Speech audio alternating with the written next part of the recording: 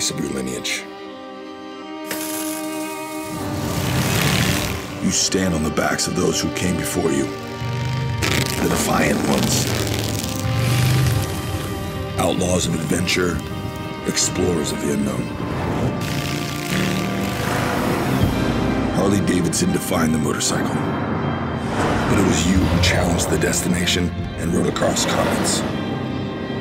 You who climbed uncharted mountains, who raged through desert sand, and faced the fury of ice and snow, in the hope of discovering beauty unknown.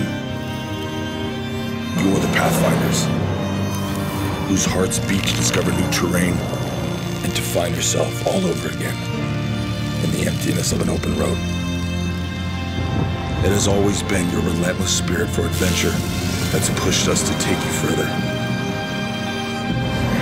Why call it adventure touring when it's human nature to seek beyond our limits? I am the Pan America, forever exploring. And I am here by the grace of my lineage. I am Harley-Davidson. Forever exploring indeed. Welcome to Harley-Davidson of Singapore. My name is Timothy Ngeh, and this is the launch of the Harley-Davidson Pan America 1250 adventure bike. An adventure bike by Harley-Davidson, I hear some of you ask? Well, if you look at the history of Harley, from the 1900s through 2 world wars, and competing and winning the Baja 500, Harley-Davidson indeed has a very long history and relationship with off-road riding. So the Pan America actually signals a return to the roots of Harley, where everything is a road. And it has the privileged position of being both a founding father as well as the new kid on the block. And this is the day it lands in Singapore. But first, let's hear from the leadership of Harley-Davidson in Asia Pacific. Dear friends of Harley-Davidson, I'm Dimitris Raptis, Vice President of Harley-Davidson Asia Pacific, and I thank you for joining us for the virtual launch of our new Pan America motorcycles in Singapore. Since the global launch of Pan America motorcycles, we have received tremendous interest from the adventure riders, and we are confident that the positive response would resonate with our community of enthusiasts also in Singapore. Adventure touring is one of the key segments for Harley-Davidson, as it is in our DNA. More than a century ago, when many roads were little more than dirt trails, Harley-Davidson stood for adventure and continues to do so. Today, we are very proud and excited to showcase Pan America, our first adventure touring motorcycle, to you. The inspiration behind the product name is the Pan American Highway, a network of roads that runs along the Pacific coasts of North and South America and passes through jungles, mountains, and deserts. The Pan America models demonstrate that go-anywhere spirit, which we know is shared today by riders all around the globe who want to experience the world on a motorcycle. We are excited that Pan America is now in Singapore, one of the key markets for us in the Asia Pacific. Personally, I'm excited to ride the new Pan America to explore Singapore, as I have booked one for myself as well, and I'm looking forward to connecting and knowing more about your experience on the new motorcycles. So let's unlock the adventure now. Hello riders, thank you for joining us today.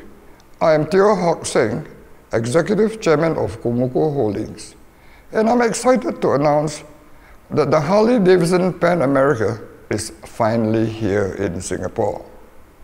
Having been in the business of selling the ultimate motorcycles in Singapore since 1994, Kumoko Motorcycle continues to bring the total lifestyle of motorcycling to all Harley owners and enthusiasts without compromise. It is with such philosophy that Harley-Davidson of Singapore strives relentlessly to exceed expectations. The Pan America model is Harley-Davidson's first adventure touring motorcycle and is designed to fulfill our customers' aspirations for adventure touring, encapsulating the desire to ride both on and off roads. We at Harley-Davidson of Singapore are committed to provide our continuous support to our riders in this adventure touring segment.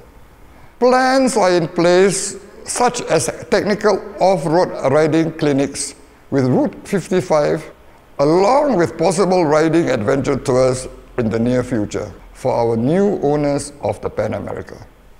Thank you once again for joining us, and I hope this would be an informative event for you. See you all soon at Harley-Davidson of Singapore. And here we have it, in the flesh, the Harley-Davidson Pan America 1250. Gerald and Abraham, let's talk about the design of this bike. Gerald? All right. For the design of the Pan America, Harley didn't want to follow anything out there in the market. That's why it has a fixed fairing, and it's down from our heritage, taken off the road glide, that has a fixed fairing also from the touring models that we have. And the headlamp is from the fat bob. It gives you back of a signature of a Harley, what the Harley is. And that's why they have this thing, not like anything in the market so far. It certainly is iconic. And I also understand that the Pan America was basically developed ground up and engine out. Yep. Abraham? We have the new 1250 Revolution Max engine, right? Totally lightweight, 60 degree with a 90 degree firing order, 90 foot-pounds of torque with 150 horsepower.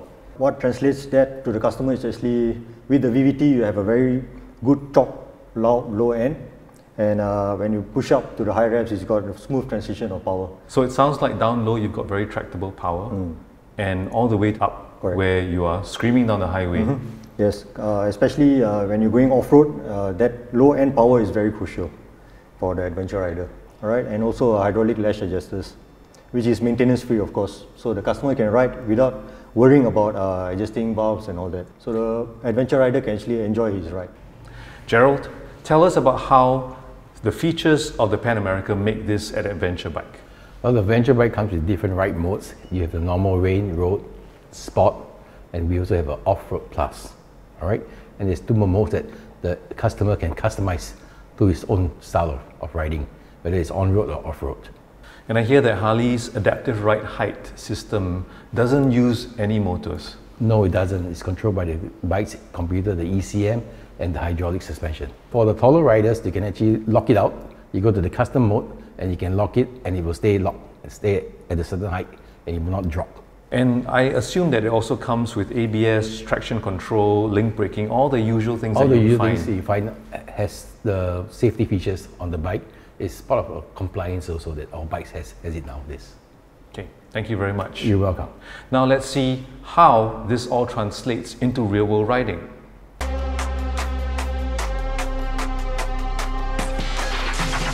Adventure riding to me is just jumping on a bike and just say, where does this road lead to? And just seeing the world in a very different light, and then say, oh wow.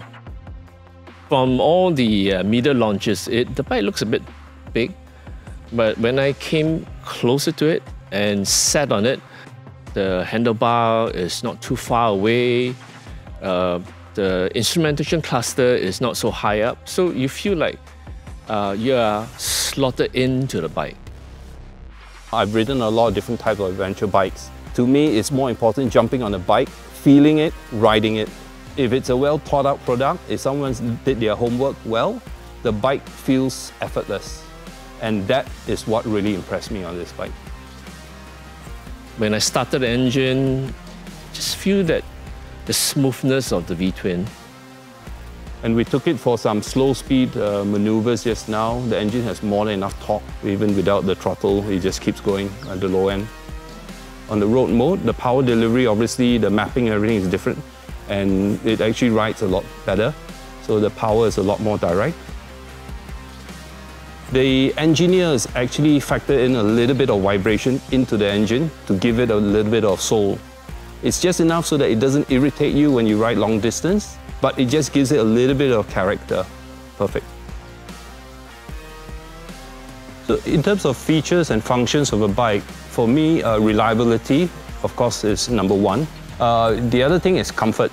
If you're spending long hours on a bike, you know, whether the engine gets really hot or not, so far from the design, the cooling system seems to work really well, and it does help dissipate the heat from under the seat. And the seat itself is actually very comfortable.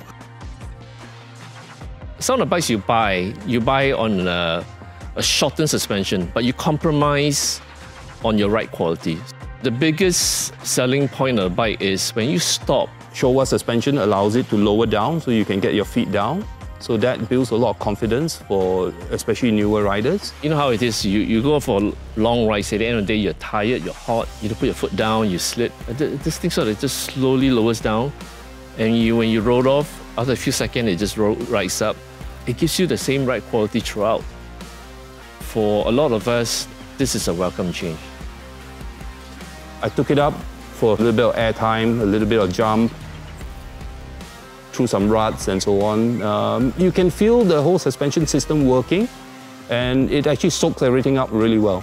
I'm quite impressed. I think they calibrated it really well. So in terms of ride comfort, on-road and also for off-road. It has the right balance. For this bike, it builds a lot of confidence for the rider.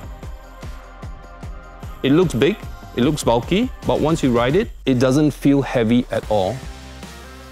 When you start to make that small, slow turn, you don't feel like the weight is going to topple you down, even at slow speed. The braking, you just feel very comfortable, braking really hard when you need to. And a lot of people will be surprised how it handles. Yeah, I think for a Harley-Davidson to handle this way, a lot of people will be surprised. It's really unexpected.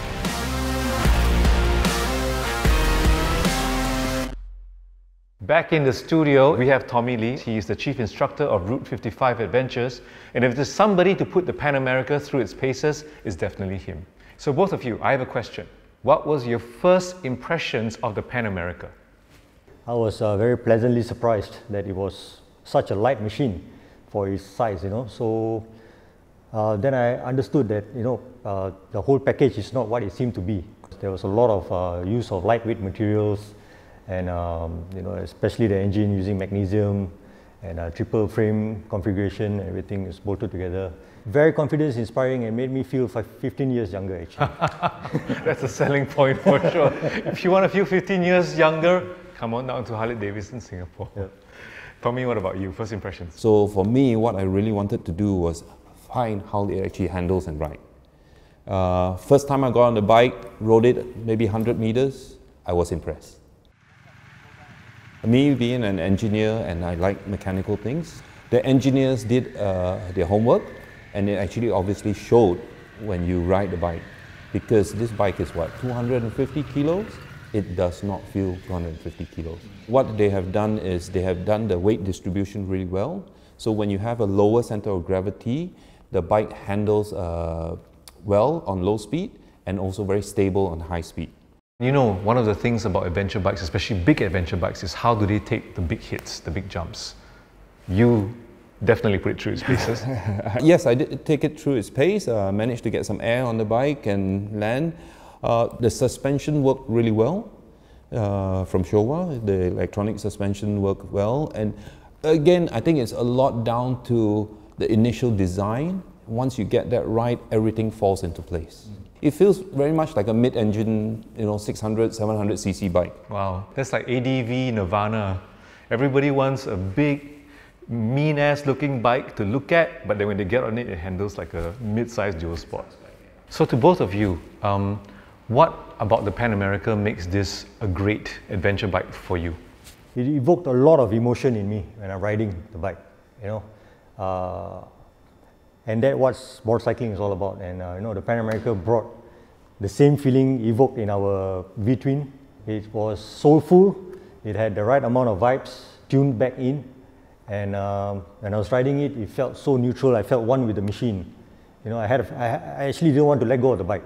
I had a connection and I didn't want to return the bike back. That was how the bike impacted me. For me, I think the first impression I got on the bike was it's a very American looking bike. It brings me back to the 1990s of the Ford Trans Am, and then also the Camaros, with the slightly slanted nose and the round lights. The first impression was that. And it's got a lot of character. I have to admit, it's different to whatever is in the market right now. And if you actually look at all the bikes in the market now, it's kind of generic, the direction they're following. This one, you can tell straight away, it's an American bike. If someone were to be watching this video, this launch, and they were maybe an adventure rider, maybe they were a Harley owner, maybe they were somebody who's thinking about getting a long distance bike or doing some off-road and all that, what would you say to them? Please come down and try this bike. It's an amazing machine, well engineered, and it's a very, very beautiful package. Proof is in the pudding, really. It's difficult to explain to you, to encourage you to put in nice words. Feel it, touch it, ride it. I think the bike will sell itself. So we all know that one of the tenets of Harley-Davidson is the ability to make your ride your very own, to carve your own identity. And I hear that tradition continues with the Pan America. That's right. Tell me about the gears that are available for the bike. Of course, for adventure touring, there's gears to protect the bike. You have the skid plate, the muffler guard, headlamp trim, radiator guard, and of course the adventure touring boxes. Harley has collaborated with SW Motec on the manufacturing, design, and testing of the boxes. All right, so it doesn't compromise the handling of the bike when the boxes are fully loaded. All right, even the lean angle of the bike won't be compromised at a 42-degree angle. These are the aluminum boxes. There's two other versions, soft bag and sort of a fiber bag.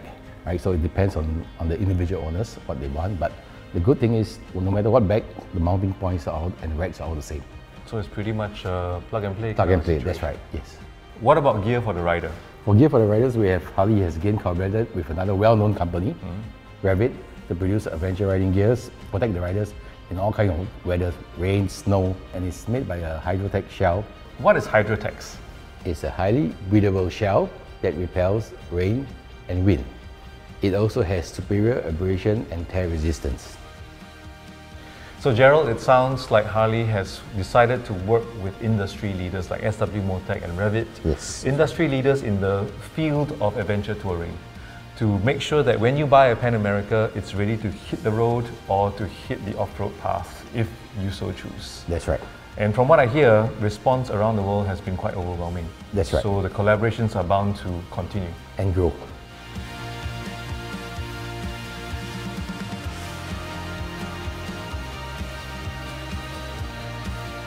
So what more is there to say? Don't take our word for it. What you need to do is come on down and touch and feel the Pan America for yourself. Take one out for a test ride and you might just win a set of Harley-Davidson Revit riding gear.